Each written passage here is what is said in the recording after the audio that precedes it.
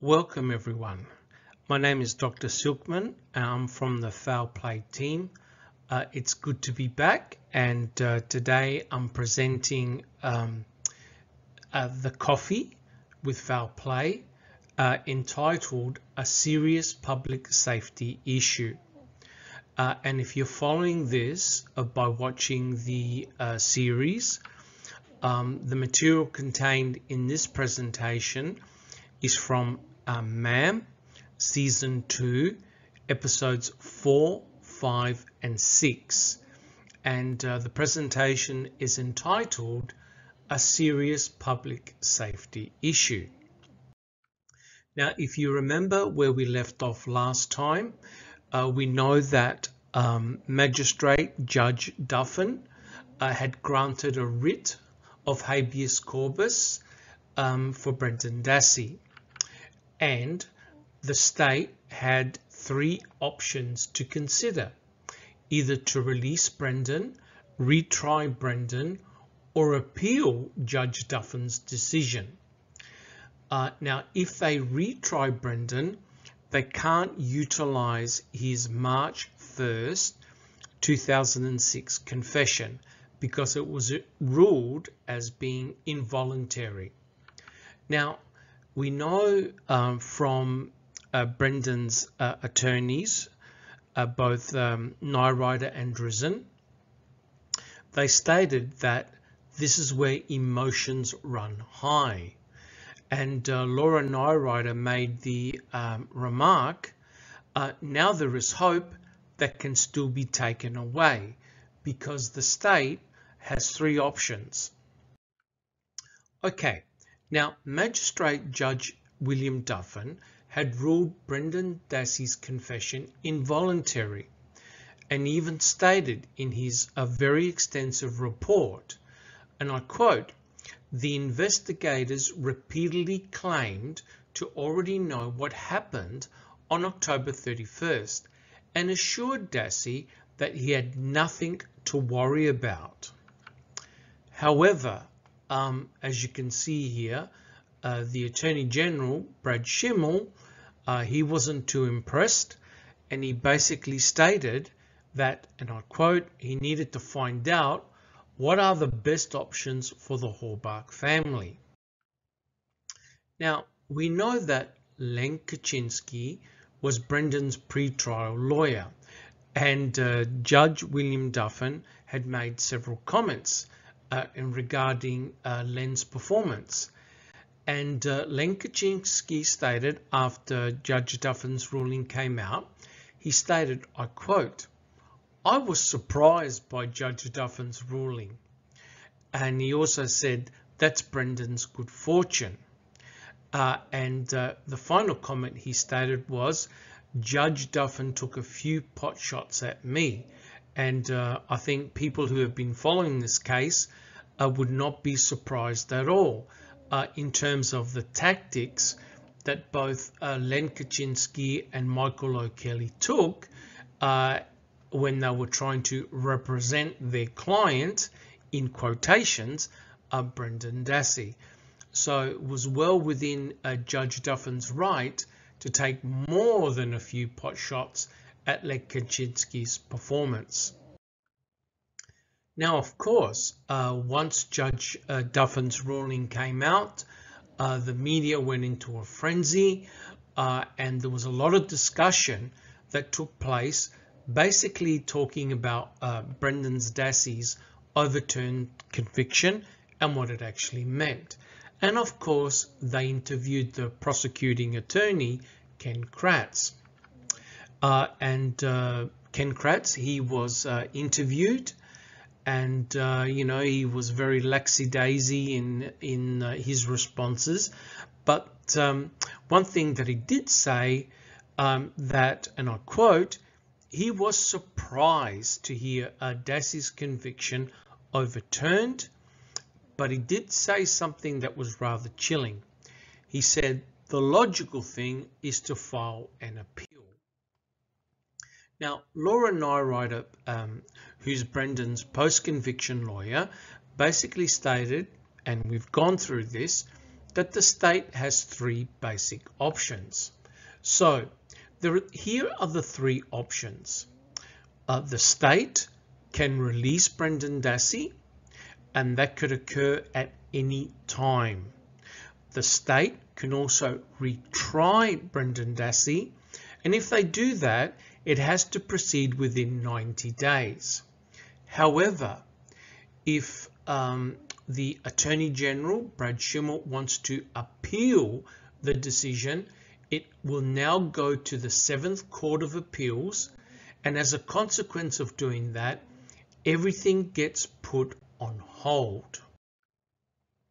Okay, well, as we can see, Brad Schimmel is not going to rest on his laurel, and as we can see here, the prosecutors are pushing to keep Brendan Dassey in prison.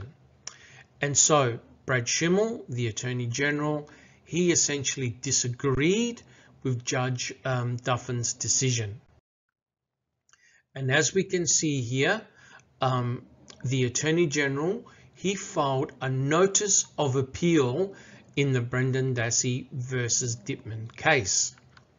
And so Brad Schimmel stated that Judge Duffin, he was wrong on the facts and wrong on the law.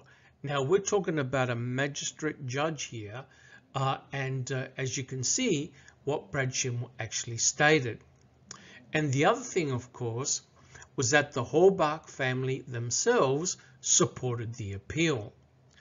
And as we can see here, a very devastated Barb Tadich, she stated, well, I was hoping it would come true, and that is that Brendan would be released and come home.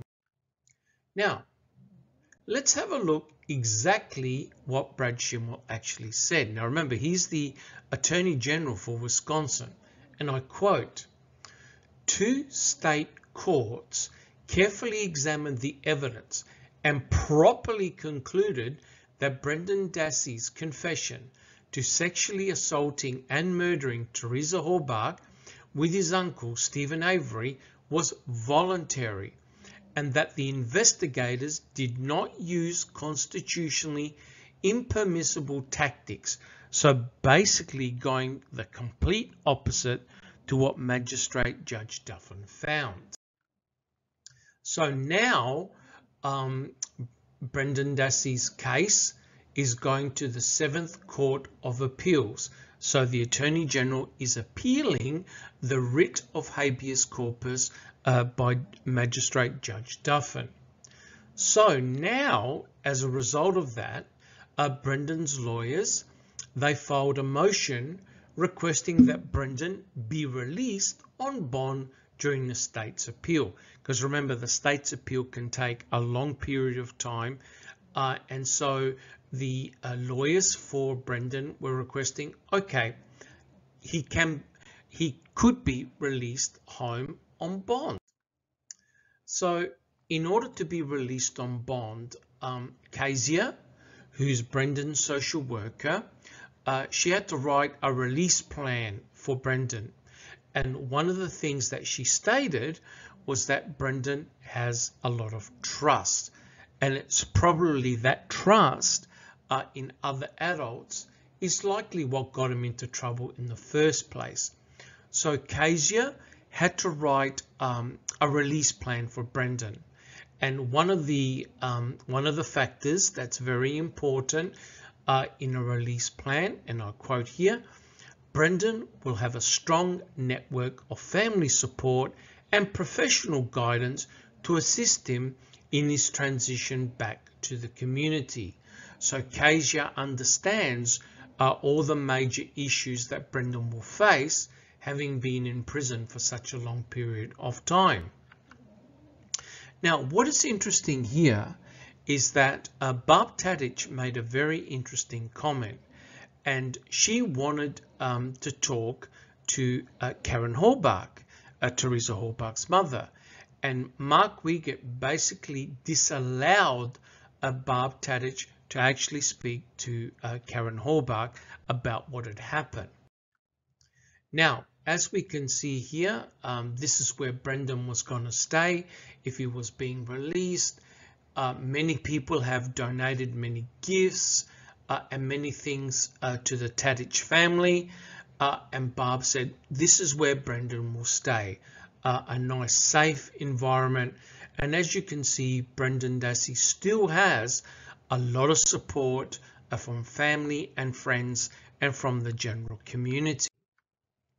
However, and I quote, on October the 4th, 2016, Wisconsin Attorney General Brad Schimmel files an opposition to Brendan's motion for release on bond. And it's pretty clear that the Attorney General did not want Brendan released under any circumstances at all.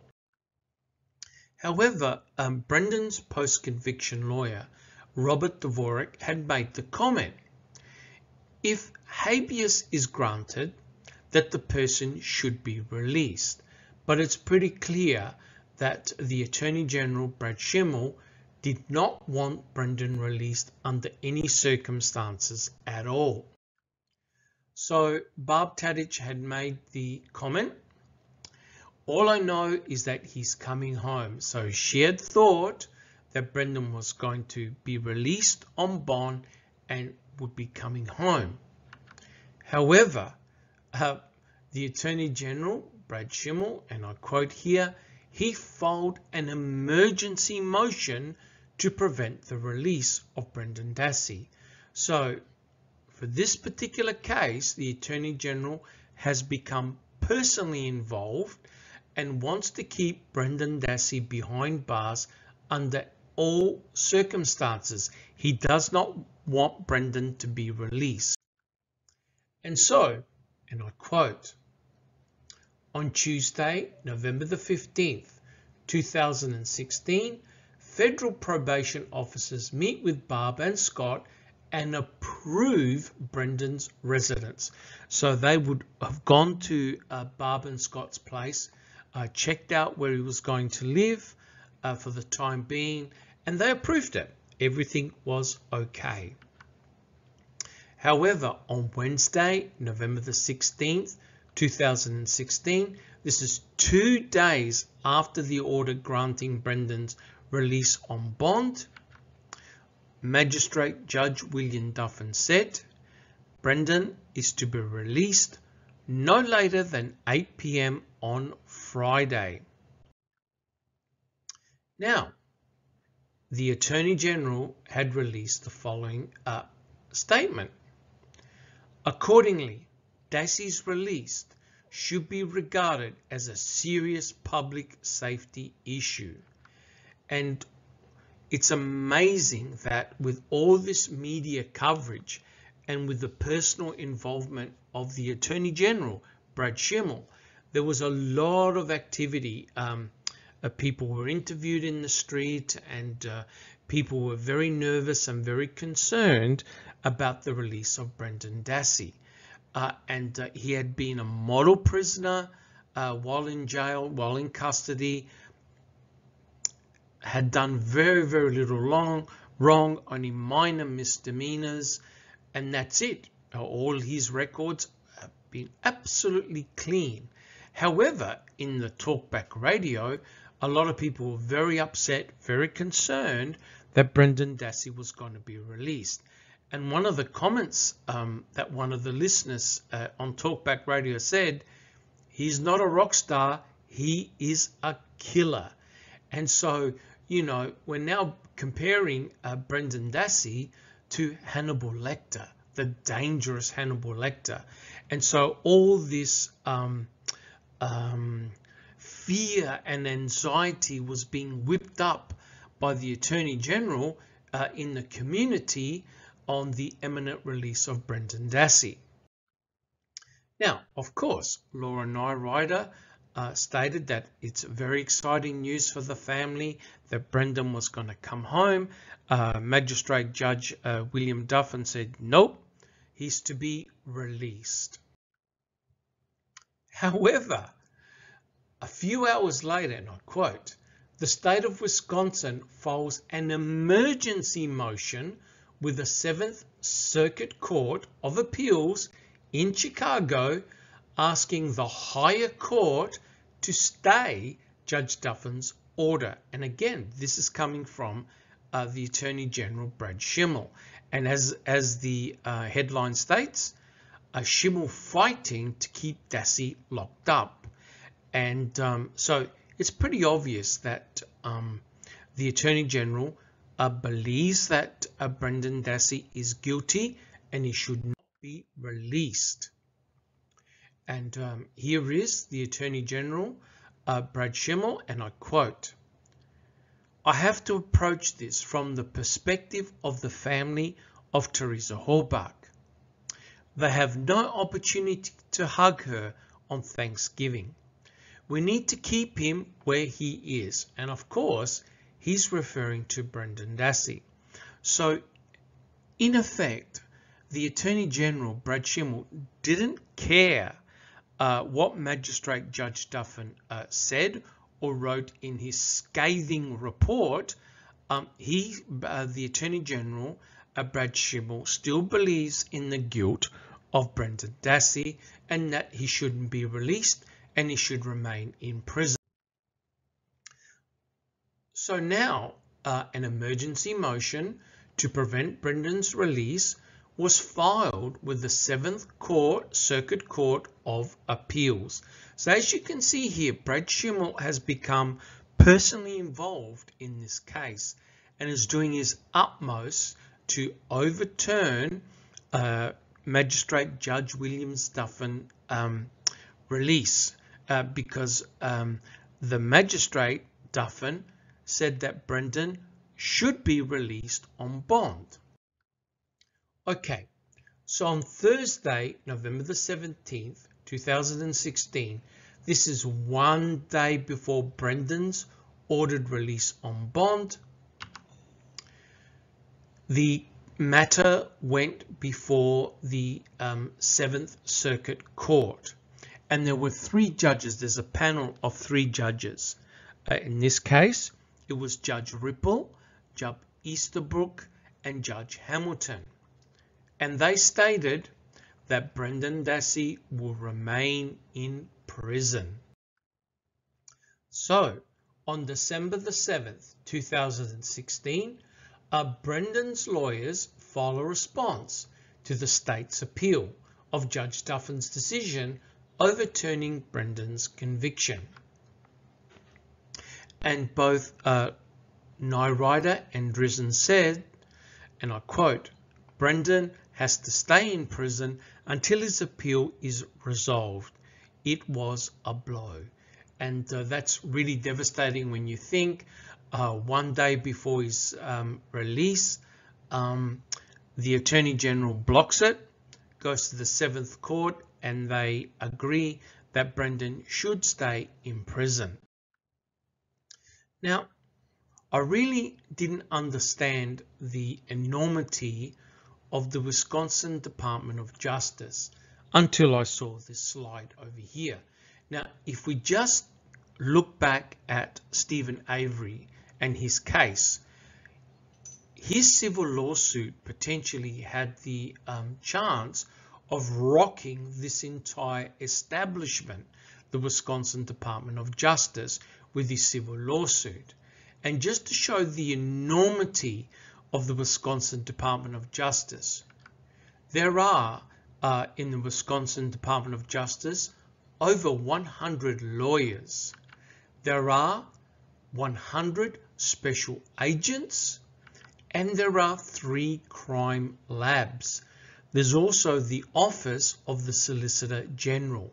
So quite clearly, the Wisconsin Department of Justice is a huge organization. And so Brendan Dassey and Stephen Avery, they've got to basically face, their attorneys have to basically face the resources of the Wisconsin Department of Justice, which is huge. So on February the 14th, 2017, the oral arguments in Brendan's case before the 7th Court of Appeal occurs in Chicago. Now, what happens is that from a panel of judges of the 7th Circuit, 3 judges are chosen as part of the panel review. And the 3 judges in this particular case were both Judge Williams, Judge Rovner, and Judge Hamilton. Now remember, Judge Hamilton was one of the judges on the original panel that basically said Brendan had to stay in prison. And so this is the way it actually works. A lawyer from the Solicitor General's office will argue on behalf of the state at the 7th Circuit Court of Appeals. And in this particular case, it's Luke Berg. He's from the Wisconsin Deputy Solicitor General, and he's going to present in front of the 7th Circuit Court of Appeals. Representing Brendan Dassey is Laura Nyrider. Okay, so to the 7th Circuit Court, of course, the Horbach family appeared. Ken Kratz appeared as well. Lieutenant Mark Wiegert appeared, and also a lot of the media appeared as well. Now, I just want to point out that actually during the trial, the media and their cameras were not permitted inside the courtroom. So we only have artistic impressions of what took place in terms of pictures. And so essentially what happens with such an appearance, you're given 20 minutes to argue your case in front of the 3 judges. And Luke Berg, in his presentation stated, Brendan Dassey chose to confess. So once he gave his particular statement, the trial judges would then asked him a series of hard-hitting questions. Once Luke Berg had finished his presentation, it was Laura Nyrider's turn, and she stated that Brendan Dassey had confessed on a false premise of leniency. And then, of course, once she gave her presentation, the judges then asked a series of questions. Okay, now, of course, after the presentations, both by the attorneys, Ken Kratz decided he was going to have a press conference, and the media all surrounded him, and he said, in regards to Brendan Dassey, there was no coercion.